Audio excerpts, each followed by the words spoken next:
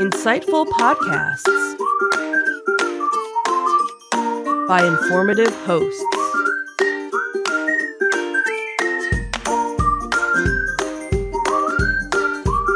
Insights into Things, a podcast network.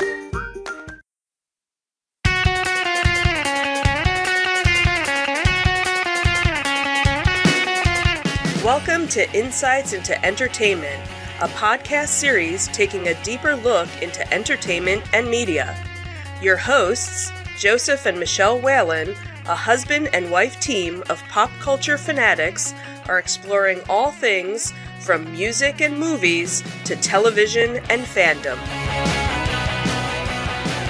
Welcome to Insights into Entertainment. This is episode 19, Greedy Omens. I'm your host, Joseph Whalen, and my brilliant and talented and beautiful co-host, Michelle Whalen. Well, thank you, honey. Hello, babe. How you doing today? I'm fantastic. How are you? I'm doing good. So this was an easy week for the show because things just kind of happened. They just sort of rolled right out of the headlines this week. So this week in our Disney Detective, we're going to focus mainly on Disney's greed. Hey, this was all you. I wouldn't have done that. But. Well, it just kept jumping out at me. I know. The problem. I know. So we'll talk about a re-release of a popular Marvel movie. We'll talk about the random and hardly ever happening Disney raising prices on annual passes. Never. And then in our entertainment news, we have a call for the removal of Good Omens, a show we actually like, from Netflix, which it doesn't actually run on, but we'll get to that. Then we have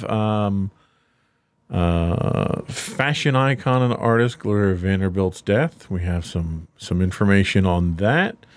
And then we will talk about Robert Downy Jr. once again donning his alter ego as Tony Stark in a great outreach that he did.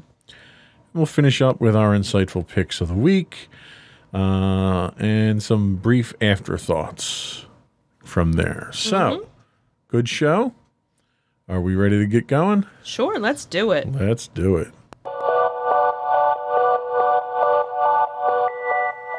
Go for Disney Detective. So this was actually something that popped up that you told me about, and then I heard about it after the fact, is that Avengers Endgame is going to be re-released. Big shocker.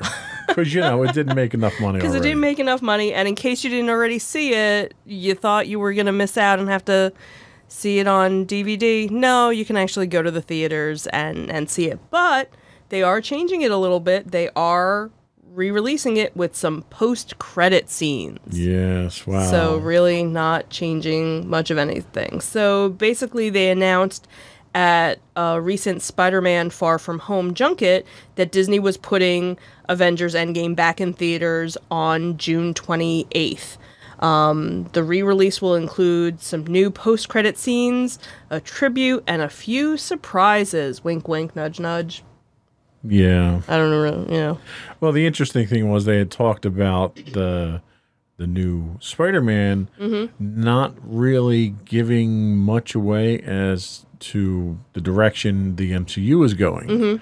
And I think the post-credit scene that they threw in here was basically to help bridge that. Exactly. That gap. Oh, it was that, and it was basically so they could make a few more dollars. Right, because basically it needs to make $45 million more at the global box office before it can declare itself the highest-grossing movie of all time, dethroning Avatar, which was at $2.788 billion. Which is also a Disney movie since they acquired the assets of 20th Century. Right, but at the time when Avatar made it, it wasn't a Disney movie. But the next 3 sequels of Avatar will be Disney movies. Right, and honestly, I don't think the next 3 sequels are going to make anywhere near the original. So I think a lot of people were puzzled why the original one made as much as it did. Right, exactly. And it wasn't that good of a movie. And that's the thing, is the people that were so into it were like so into it and saw it like 10 times, you know, in the theater, where I think like Marvel and Star Wars fans, like, all right, maybe you get a couple that see it twice in a theater, or, you know I have a couple of friends that they like to see it in IMAX, right, and then they like to see it in regular, you know, so I could see, okay, they're going twice, but there were people that were going to Avatar like double-digit times because of the tails. I guess I don't know. I didn't say. Which it, so. I get a laugh. You go to Disney's Animal Kingdom. Well, that's what's so funny. And that's you that's got the little joke. kids running around with the tails playing with them. It's like, you guys do realize they were sexual organs in the movie, right? Right. That was. I remember a bunch of Disney cast members, friends of mine, were posting that, going, Yeah. Do you really want your kid running around with that? Yeah. Yeah. So So we'll see how it does. You know, it's going to open, you know, a couple of days before Spider-Man Far From Home opens on July 2nd. So maybe, you know, it's one of those, you watch the one to kind of refresh what happens. Well, and I have to maybe, wonder, is it going to steal some of the thunder of the new Spider-Man movie? Yeah. Because remember, Disney doesn't own the rights to Spider-Man. It's a Right, it's Sony still a collaboration. Sony, So it's right. just kind of a slap in the face to Sony's cooperation with Disney with Spider-Man. Well, I think you have a lot loaned of people who are interested in seeing Spider-Man, you know, obviously once we saw the new trailer for it, you know, because the first trailers that you saw for it were before Endgame even came out, so you didn't really know what, you know, this new Spider-Man was going to be like. You were kind of like, all right, here's another Spider-Man. And then obviously how Endgame ended, and then the new trailer that came out, you know, the second trailer that came out for Spider-Man made you go, okay, this is going to be interesting. How, you know, how does everything play off after, you know, Endgame happens? Right. So, you know, so maybe, or you'll get the people that, oh, you know what, let me see it, you know, it's been a while since I saw it, I want to refresh myself, and then go, you know, and see Spider-Man. So, you don't know. We'll see. It just strikes me as kind of lame that they're putting it back out there literally for the sole purpose of scraping another $45 million. And it's not even because they're looking to get more profit. It's just so they can take the title. And you know what? It's going to happen. And the worst part is it's just so childish. It really is. But it's Disney, honey. Yeah, okay. This is why Bob Iger's making $150-some million a year, because he makes decisions like this, I guess, right? I don't know. It's probably wasn't his decision. Let him pay the $45 million so that He can just one ticket for $45 million. Hi, one ticket, please. That's $45 million. Let him buy the golden ticket. There you go. So should we go on to the next happy Disney story? Oh, one more story to bash Disney. I'm all for it. And again, this was another one that I heard rumors about, and then it obviously came out. Oh, shocker, Walt Disney World, not, you know, the whole corporation, just Walt Disney World is hiking the annual pass price ahead of Star Wars Land opening. Because they were so low to begin with, and Disney is so hurting for money. Right. So on Tuesday, Disney increased the prices on most annual passes as much as $150. The price increases obviously come ahead of the August 28th opening of Disney World's Star Wars Galaxy's Edge. So this is actually going to be the second price hike this year already, but the first for the annual passes. Now, the first price hike that actually happened was actually based off of the daily park tickets. So what they did was they started a surge pricing system. Basically what it is depending on the time of year, multi-day tickets would cost more during like the holiday seasons. So like Easter or Christmas, park tickets would be more than obviously during their quote-unquote off-season.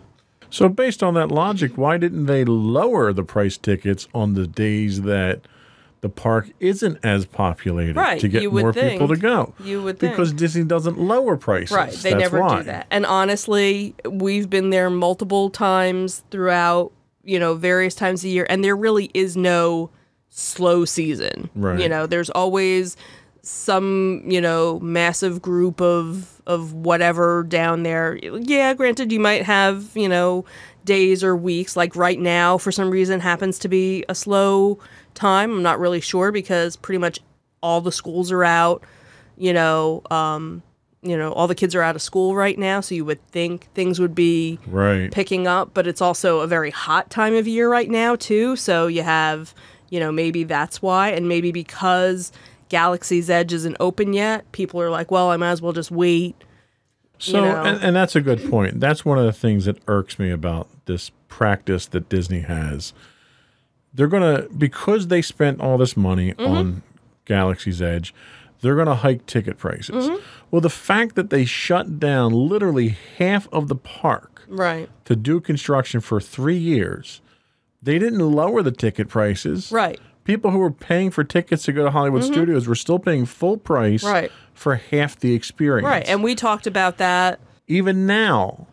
They're hiking prices now, and the entire area isn't even open. They still haven't opened the second ride, and yet they're hiking the prices on it. So just to give you an idea of the pricing. So they do non-Florida resident prices and then Florida resident prices. So if you're a non-Florida resident, there's two different types of passes, the Platinum Plus and the regular Platinum. So the Platinum Plus is going to be going up 23%. That's ridiculous. The Platinum is going up 25%. Like, how do you justify that? I guess they do. What do you expect, to make all your money back in the first year? I don't know. 25% increases is insane. Yeah. Oh, I know. So now for the Florida residents, there's a whole boatload. So they have the Platinum Plus. That's actually going up 18% versus the 23% for non-Florida residents. Oh, that's damn generous. That's nice of them, right? Then there's the Platinum, again, is 20% of an increase over the 25 that the non-Florida resident gets. Now, for Florida residents, they have smaller ones, which as DVC members, we were actually able to get the gold. So basically what it is for any of these others, there's certain blackout dates that you're not allowed. So like, not Halloween, Christmas, New Year's, Easter, you know, so there's few and far between. So for the gold annual passes, it's going up 15%. Then they have a silver pass, which has even more blackout dates. That's going up 8%. Then they have a weekday select pass, which is obviously just good Monday through Friday, and that's going up 9%. And then they also have an Epcot After 4 pass that's obviously just good for Epcot. And, of course, Galaxy's Edge, you can't use it because it's just... So how do you justify increasing it there? And that one's going to 7%. Well, because there's new stuff coming into Epcot, too. But, of course, it's not going to be, you know, within this year. But even that is going up 7% overall. Yeah, I think I've had my fill of Disney at this point in time. They don't deserve my money at this point because they have no respect for me as a consumer. You know, they're nickel and diming you, whether it's the parking or chipping their cups or doing away with the free refills for popcorn. I mean, it's ridiculous, the nickel and diming that they do at the parks. And they make more money than God. They have absolutely no justification for trying to get that kind of money out of people. Yeah, it's really it's becoming now more so that once in a lifetime trip. Yeah, you know, you save up for a couple of years, you do a nice Disney trip, and then you never do it again. Where it used to be. This highlights even more the egregious pay that someone like Bob Iger is getting. Yeah. No, I agree. $150-some million. And they've got the gall to raise their annual ticket sales prices as much as 25%. It's insulting. Yeah, and the sad thing is there are people that will still do it, and there are people that, you know, see the value in it. Unfortunately, there are some I'm not one of them. There are some that are obviously starting to reconsider and contemplate not doing it again. And that's the thing about Galaxy's Edge is it's not Star Wars. It's Disney's version of Star Wars, which goes out of its way to basically erase anything from the Star Wars of my childhood. Right. So why do I want to support that? Right. You know, you're ruining a franchise that I've been a fan of for 40-some years now. I'm not going to give you money and encourage you to do that. No, and that's what you can do, is not choose to go. And then, you know, there are obviously a whole lot more people that are willing to go. They're welcome to take my place. In fact, you know, I'd be more than willing to give up my DVC and someone can buy me out of my DVC. Because I really don't even feel comfortable giving up dues for my DVC at this point. They just don't deserve it. Okay, that's enough bashing of Disney. Okay, you done? Thanks. I'm glad I had to get that out of my system. Okay. Okay. On to our regular entertainment news. Our regularly scheduled entertainment news. This rant brought to you by Disney.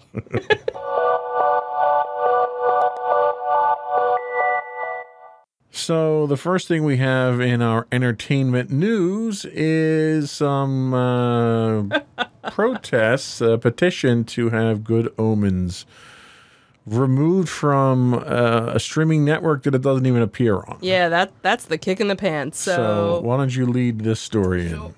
Sure. So more than 20,000 Christians asked the wrong streaming service to remove the show Good Omens. So there was a petition started by a Christian organization calling for the removal of the show Good Omens, and it totally missed the mark. It was signed by more than, as I said, 20,000 people, and it called for Netflix to pull the fantasy series from its platform. Just one problem. Netflix doesn't offer the show. It's on Amazon Prime. Dun, dun, dun. So the petition basically said, this series represents devils and Satanists as normal and even good, where they merely have a different way of being and mocks God's wisdom. And some of the petitioners' qualms included the fact that God is voiced by a woman. Oh my goodness. The Antichrist is portrayed as a normal kid, and the four riders of the apocalypse are portrayed as a group of bikers. Yeah. Okay. So? Yeah. So basically it was, please sign our petition telling Netflix that we will not stand silent as they destroy the barriers of horror we have, that we still have for evil. And the petition, you know, stopped loading on their the Christian Return to Order website on Thursday, because that was when they kind of realized, whoops, they were sending it to the wrong place. So if you don't know the story of Good Omens follows an angel, Aziraphale, and a demon, Crowley, as they attempt to save the world from the apocalypse, by coming the apocalypse from starting, because there is the Antichrist who, once he turns 11, he's going to take his rightful place. So basically they're doing all these different things to stop it from happening. It's actually based off of a 1990 fantasy novel of the same name, and the miniseries just debuted last month. The co-author of the book took the petition in stride and actually posted on Twitter saying, I love that they're going to write to Netflix and try and get Good Omens canceled. It says it is all really, it all, I can't. Says it all really. Says it all really. Woo! And it was funny because they showed like a picture of the script on the tweet with like all the writing and saying, you know, like, where it says something about them being good friends, the angel and the demon being good friends. No, they're really in love, and he just kind of laughed because you're sending it to the wrong place. So that was kind of funny. Well, and I think, you know, this deserves about as much mockery as I can muster at this point in time, because again, it shows bigoted Christians who clearly are chauvinistic because they can't comprehend the possibility that a woman, God could actually be portrayed as a woman. Right. Never minding the fact that if you go back to ancient times, you had incredibly powerful female gods in the Greek and Roman and other cultures. So it's not like it's a new idea. Right. And And, you know, the fact that it's a biblical prophecy that they're making fun of, the apocalypse prophecy that's in the Bible. Right. Which the writers here didn't write, just for the record. I hate to spoil the ending, but, you know, that's been around a lot longer. Right, right. And it's the show itself is an interesting take because it's good and evil working together, hand in hand, to stop the destruction of the planet. Right. God forbid we actually do that, right? Right, exactly. And what's funny is how you have the different angels who are like, no, we can let it happen because we know we're going to win the war. Right. And you have, you know, all the demons who are like, come on, let it happen. And you have these two who don't want it to happen because they don't want to see the end of the world and all these people dying and everything happening. And, the four horsemen, you know, it's kind of interesting how they're portrayed as well, you know, like famine, you know, he was basically, you know, it was kind of almost seen as a like a corporate, the plant-based food, you know, it's food, but it wasn't plant-based. I can't remember what they called it. It was like, it's nothing based. And, you know, there's no food whatsoever. There's basically no food. You're going to eat all this, but you're still going to be hungry because, you know, and so it was an interesting, you know, take on that. And then the pollution, you know. Yeah, you don't have pestilence as one of the four horsemen anymore. It's pollution now. It's pollution, and it's a commentary on our society. Our society, yeah. So you look at it and go, if the four horsemen were if they were to show up today, this is what they would. And you have these whack job Christian fundamentalists here who can't get over themselves enough to realize that the message of the show is actually one that promotes peace, promotes environmentalism, promotes, you know, loving and forgiveness and peace and people getting along. Right. It's like, okay, if you're Christian, what values do you portray at that point if you're against all of these? Right, exactly. It's just, and you know, the co-author says, it says it all, really. The fact that they clearly don't watch the show. Right, because they don't even know what service it streams nobody on. Googled it to see where exactly it was. You know, it's one of these things where someone said something to them and all of a sudden... And they got bent out of shape. It was their turn to be offended. Right, and before even let's start a petition. Right, before even watching an episode of it. And, you know, if nothing else, this is another example of just what's wrong with our society is everybody's entitled to be offended by something, and I'm going to get my 15 minutes of fame now, even though I made an ass out of myself. Yeah.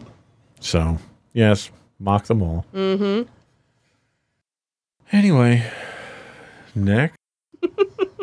So on Monday morning, Gloria Vanderbilt, fashion icon and artist, died at age 95. Her son, Anderson Cooper, actually was the one to kind of report it. It's funny. I've known the story of Gloria Vanderbilt. I think most people, our generation, younger, know her for her jeans. That was really, you know, where she kind of took off for the most part. And that was in, you know, the 70s and 80s. But really, her story goes obviously much beyond that. You know, there were many books written about her, many different documentaries and things. She was known as the poor little rich girl.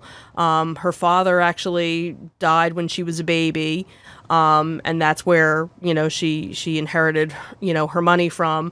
Then there was a custody battle between her mother and her aunt. And her aunt actually won the custody battle, and the woman who basically her nanny, the aunt basically fired. So any semblance of, you know, her normal childhood, you know, was kind of ripped away from her. You know, was moved all around, you know, didn't really like being in the public eye, but because of her name and everything, you know, she always had it follow her. So, you know, as soon as she was old enough, you know, she was 17 when she first got married, basically, you know, kind of found the first person, married him basically to kind of get away from her aunt. And then when she turned 21 was when she was able to get start getting her trust money, she divorced the one husband and married, you know, the next husband, had 2 kids with him, then, you know, basically kind of started her art career, divorced the second husband, married the third, and kind of got involved in a little bit of acting. She did a couple of parts in movies and stuff, then divorced the third husband, married the fourth husband, and had 2 kids, and that's actually where Anderson Cooper... right. You know, it's funny. Not a lot of people, when they hear Anderson Cooper and Gloria Vanderbilt, until I read the article myself. Yeah. What was also interesting was that her logo for her jeans, which was a swan, actually was based off of her first movie part. I didn't know So that was okay. kind of the little link that she always had, and it was one of those things that she kind of fell into the fashion stuff. And that was really where the majority of the people, you know, knew her from. You know, unless you knew about the stuff from the Great Depression and whatnot. And, you know, she you know, had a very public life, but she also, you know, had that she was a very private person, you know, as well. Her fourth husband, unfortunately, passed away on an operating table. She never remarried. And then her son from that husband, her oldest son, Cooper's older brother, he had actually committed suicide at a young age as well. So really, it became Anderson and her. Like they were very close. CNN actually played, you know, an obituary, a video obituary, and I believe there had been a documentary on HBO that most of the scenes had come from, and Anderson, you know, added to it, and he showed, you know, she ended up being diagnosed with stomach cancer, and it was basically, you know, by the time they diagnosed it was so advanced, she didn't have much time. And it was so sweet because he showed a video of her in the hospital, and you would have never recognized her, you know, no makeup, you know, whatever. And he said for the first time he realized his laugh and he finally knew where he got his laugh from. It was his mother's laugh. And it's a video of her just laughing, and he's laughing too, and it's the same, you know, laugh. And it was sweet. It was very sweet and just kind of touching to, you know, that she was such an icon. And again, a lot of people probably didn't even know, you know, half of what she had gone through. But she lived a very full life, and, you know, always loved, you know, being in love. And, you know, Anderson had said, you know, she trusted too freely and too completely and suffered tremendous losses, but she always pressed on and always worked hard and always believed the best was yet to come. Yeah, she's an incredible, inspiring story, especially, you know, from a female empowerment standpoint. Like, you know, she came from a privileged background, but it wasn't that privileged background that made her who she was. Right. There was a separate article that I had read where Anderson Cooper said, you know, there's not going to be an inheritance from her. She didn't believe in it. Even though she was a recipient of it herself, she did not believe in it. And she didn't believe in it because she was afraid that had her children thought that there was going to be an inheritance or a trust fund, there would have been nothing to inspire them to greatness, to do what they did. And Cooper actually thanked her for that because he said, had I known that I could just sit back and wait for the money to flow in, I would have never done what I've done. You know, he credited his mother with so much of his success. And, you know, some people might think that's kind of a cold approach to things, but it was effective. Right. And you figure, you know, everything that she went through in her life, you know, and all the people that were nice to her or did things were, you know, because they knew she was going to get a trust fund and she was going to come into money. And it was like, let's, you know, pay attention to the cash cow and, you know, wait for, you know, her to come of age to be able to take advantage. So, yeah. So, unfortunate to see her passing. Yeah. So, one more entertainment article. What do we have now? So, this was one that you told me about, which I kind of laughed because I was like, really? And it just seems, as you mentioned in our opening, that Robert Downy Jr. is just becoming more and more like Tony Stark every day. Yeah. So a couple of weeks ago, we had mentioned that he was starting this coalition to, get, people more involved in the environment and doing all this, nanotechnology and all these other different things. So there was a story out of North Carolina where a teenager lost her leg in a shark attack. And basically the father had, I guess, tweeted out or sent something to Instagram saying, hey, sent it to Robert Downy Jr. saying, hey, my daughter is a huge fan. It'd be awesome if you could start following her on Instagram. Well, he decided to take it one step further, and he actually uploaded a video addressed to her, and we're going to play it for you. Miss Winter? Is that you? Hi. Good morning, Robin. Good morning, America. This is a heroic story of resilience. I gotta tell you. And you're not alone, but not just because of folks who've had similar stuff happen, but also because of your interest in sustainability and preservation of our oceans and marine life and all that stuff. I'm a fan, gotta tell you. And of course, yes, I will follow you on Instagram. All right, let's get that out of the way. But also, kind of like Tony with Peter Parker a few years back, I'm in a bit of a recruitment mode. So I want to see if you would join my Footprint Coalition and be my North Carolina ambassador. Take your time. Yes, no, maybe? Great. So I'm pretty sure she said yes. How could you? Exactly. How could you not? You were just recruited by Tony Stark. How awesome is that? And the biggest thing was that, she's very much a supporter of animal rights and shark conservation. And she had been promoting the hashtag sharks are still good people, even after getting the shark, being attacked by a shark. She basically, didn't feel like it was the shark's fault. Right. And here you have this horrific thing happen. And, your dad sends a message to Robert Downy Jr. saying, please follow her on Instagram. She's probably your biggest fan. And then all of a sudden he comes out and sends a video message and, hey, I'm going to recruit you to lead my coalition. That's pretty cool. North Carolina. So you're Iron Man's ambassador. Yeah. That's pretty cool. And you know what? It's nice to, see that he's still living that. Yeah. It's not like, oh, I'm done, I don't need to be that anymore. And as we've talked about him, countless times before, with the children's hospital and the kids with the limbs and stuff and all the different things like that. I think he appreciates who he's become too, knowing that he had such a checkered past. Sure. When he, was younger and starting out in Hollywood and, all the times in rehab and basically, so many people giving up on him and, thinking he was done. It's almost like a born-again Christian.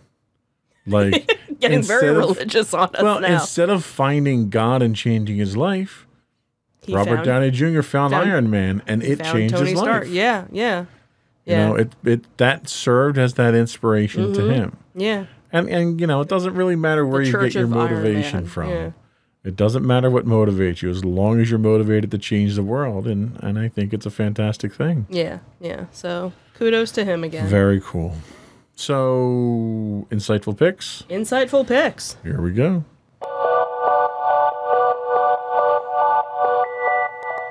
And you, my dear. So I probably don't have to tell a whole lot about my insightful pick because I'm guessing if you paid attention, you might know what I'm gonna pick. So this week's insightful pick for me is a show that's not on Netflix. Not a Netflix show. So don't write to Netflix and complain about it. If you're gonna complain, it's Amazon Prime. and it's the show Good Omens. So it's a fantasy series where we see fussy angel Aziraphale and his loose-living demon Crowley team up for an unlikely duo. The two have become overly fond of life on Earth, and now they're forced to make an alliance in an attempt to stop the approaching Armageddon. To do that, they have to find the missing Antichrist, an 11-year-old boy who is unaware that he is even meant to bring the end of days upon humanity. Has a great cast: Michael Sheehan, David Tennant from Doctor Who, John Hamm from Mad Men, our star in the series, which is based on a book of the same name. And again, as mentioned, the show's on Amazon Prime, not Netflix, and it's actually only 6 episodes, and I think we're on episode 5, I believe. I believe so, yeah. So we're actually almost done with it. We're almost to the end of the world. We're almost to the end of the world. It's done a lot different than most of your typical shows. It does a lot of back and forth, not time traveling, but a lot of backstory telling. You know, it kind of starts out in the here and now, then it goes back 11 years, then it even goes back to the Garden of Eden, and then kind of, you know, one episode was basically just kind of taking you from the beginning of time until now, and basically seeing what this relationship between this angel and this demon, you know, how it's cultivated, right, you know, throughout time and whatnot. I think it took us maybe 2 episodes to kind of really get into it, just because we didn't know what we were signed up for, you know. And it's kind of an off-the-wall plot. The dialogue, some of the dialogue's difficult. Right. It's a very Britishy kind of show. Yes, it definitely, even though there are some very American aspects to it and American actors in it, the main characters, you know, are British or Scottish. And, you know, so they do have that thick accent, so you're like, what did he say? And the humor is a very dry it's a British very humor. Dry, yeah. So if you're a fan of that type of humor, then you'll definitely go along with it, and just, you know, you have the witch finder and you have the witch, and then, you know, this last episode, you know, there were aliens that showed up, and you're like, what? How'd that happen? You know, it was just like it. You know, there were some aspects when we were watching it that kind of reminded us of like a goofy Twilight Zone episode, right? You know, because right. Or like Monty Python, or a something. Monty Python, you know, flair to it. But so it's, you know, it's based on a book, and it's written by Neil Gaiman, so it has a very Neil Gaiman feel to it. If you ever read any of his works. Yeah, so it's definitely, you know, I'm looking forward to it, and kind of upset that it's only 6 episodes when I realized that, and like, oh, we're almost done. Yeah, well, That's you so know, sad. you destroy the world, you really don't have a sequel to come back to, right? There's no second season. Yeah, I guess not. So, good pick, though. Good Thanks. pick.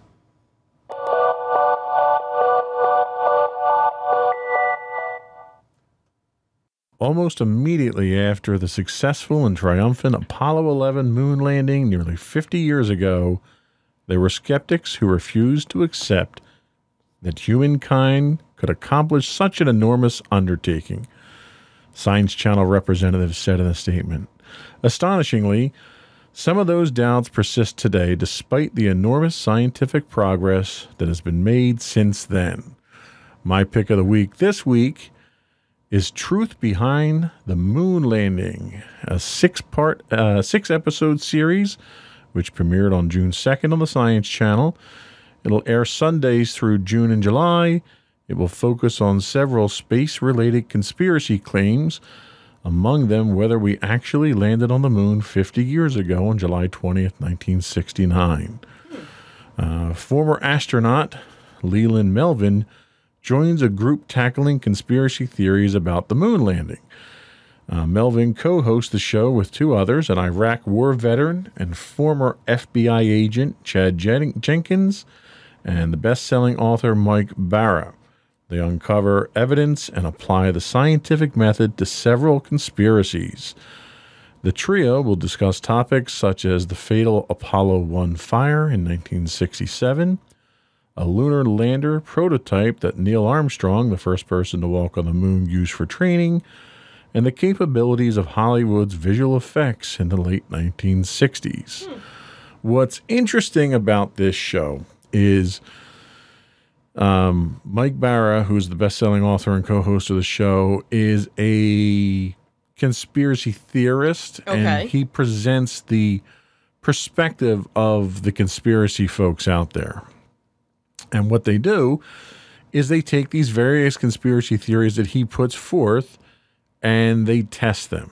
And they'll, one of them was about the Apollo 1 fire. And they went into a lab and they recreated in the lab the conditions under which that fire occurred to see if the description that NASA gave for the fire, with a coolant leaking onto exposed wires, 100% oxygen environment, and the Velcro and other material in there, if it could have caused this. And, so far, they've proved every one of these theories as bogus. So everything from many people have seen the footage of Neil Armstrong as he's flying what they affectionately termed the flying bedstead. It was a prototype lunar lander that had the same controls as the lunar excursion module that they would have landed on the moon with. And it used a jet engine on a gimbal to simulate the weightless, the gravity of the moon. So that you could simulate maneuvering and so forth. And there was very famous footage of him flying at one point in time. He loses control, dramatically ejects from the craft, and the craft crashes and is destroyed.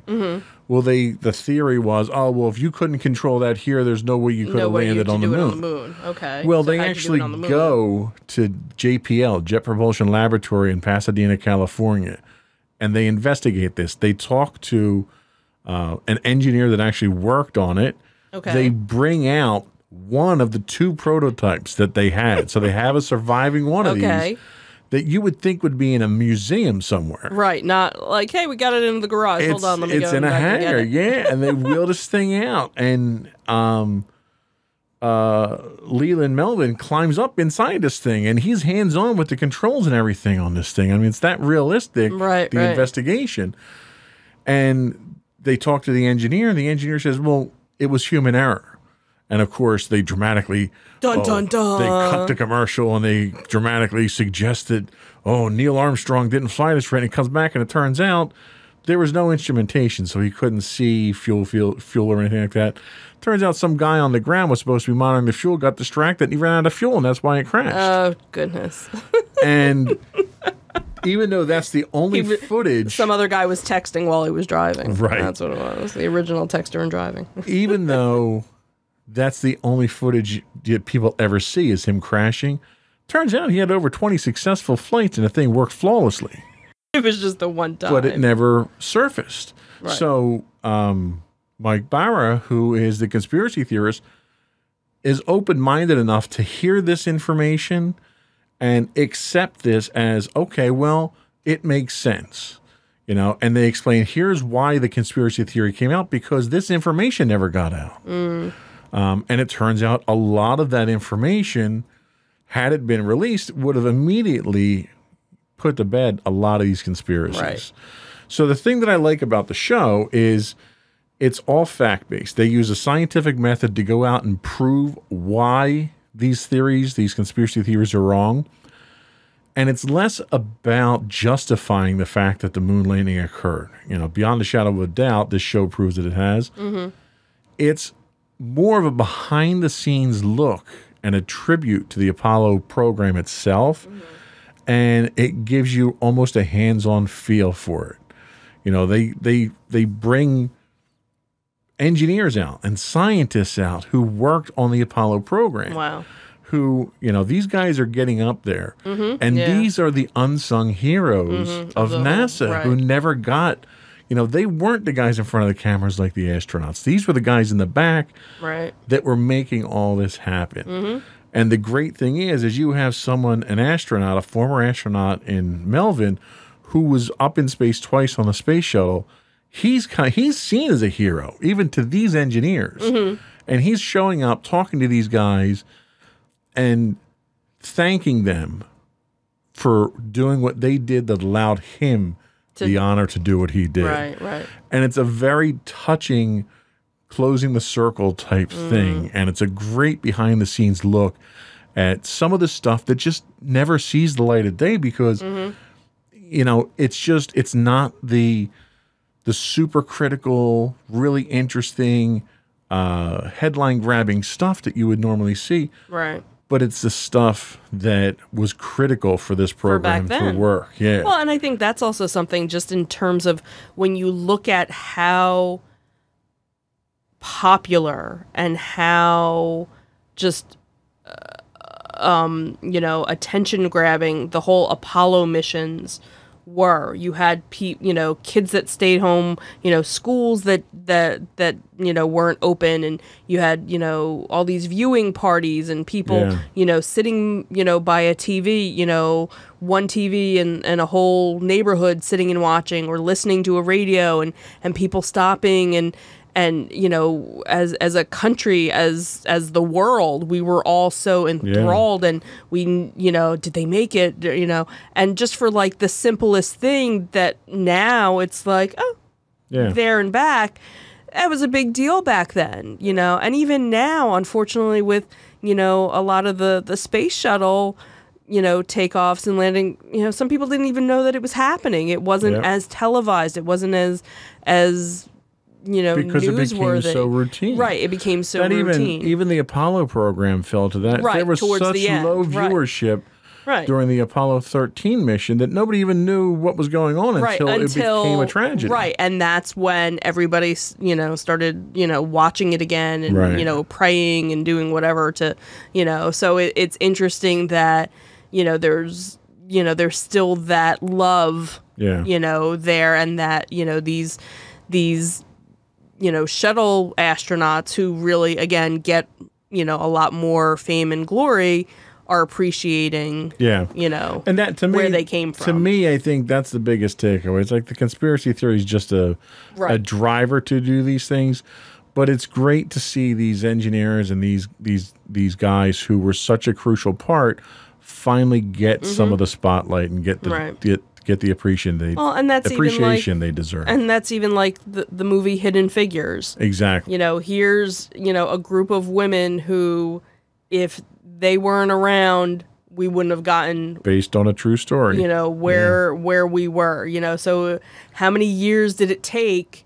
And you know, it's funny, I don't want to politicize it, but you know, you see the Make America Great slogan all over the place, and there's no substance to it. Right.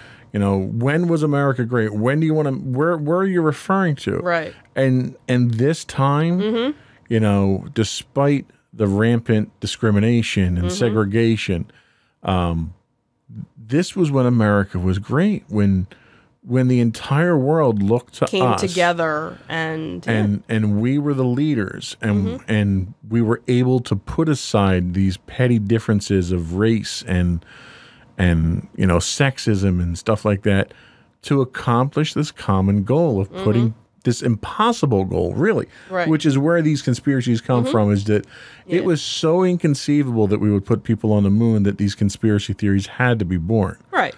And as one people, we were able to overcome it. Yeah. You know, that's when America was great. And that's what we should be focusing on. Yeah. So, anyway, Truth Behind the Moon Landing on Science Channel on Sundays. Check your local listings. Good pick. And we will come back with our afterthoughts.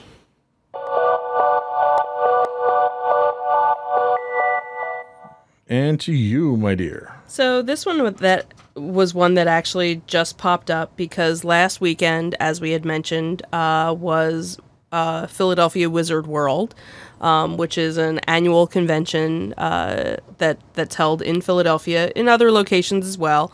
And we did not attend it because it's, you know, unfortunately priced out for us for what we go for it. I did have a coworker who went, and he said it was okay. You know, it wasn't horrible. You know, like if he had to do it again, he probably wouldn't have, just again because of how much it cost and, you know, really what they did for, you know, the money.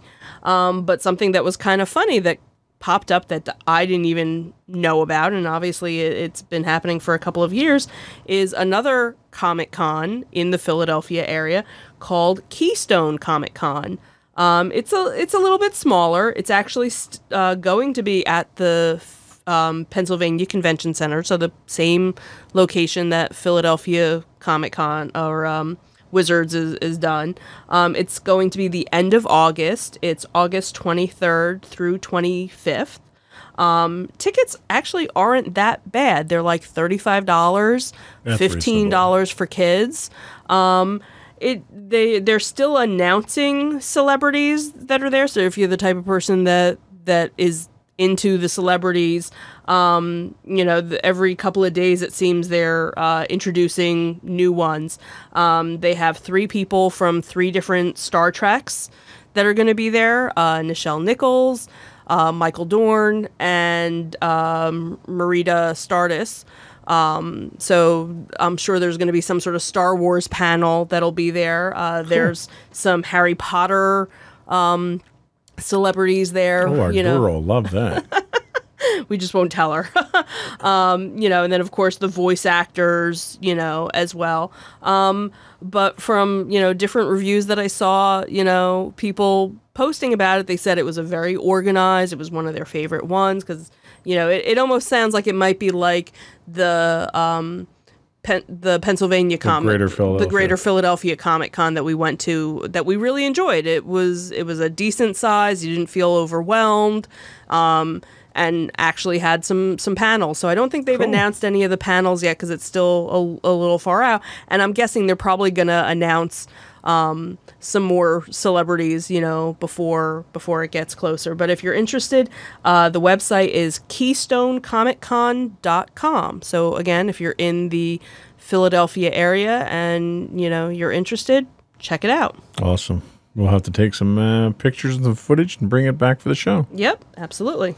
Awesome. I think that does it for us today. I think it does. Another great podcast, and we'll be back next week with another one. Mm-hmm. We sure will. Well, I did want to have one programming note, though. Last week, I wanted to apologize. We had some technical difficulties posting our podcast up to our sites. We typically record over the weekends, and we'll post out on Monday mornings at 8. We had some issues getting this stuff out. We had some problems with our upstream bandwidth here, which also complicated the actual streaming of it on Twitch, our Twitch channel on Sunday night. I apologize for that, and hopefully we won't have that issue this week. Fingers crossed. Yep, that's all I got. All right, we're out. See you next week. Have a good one, guys. Take care.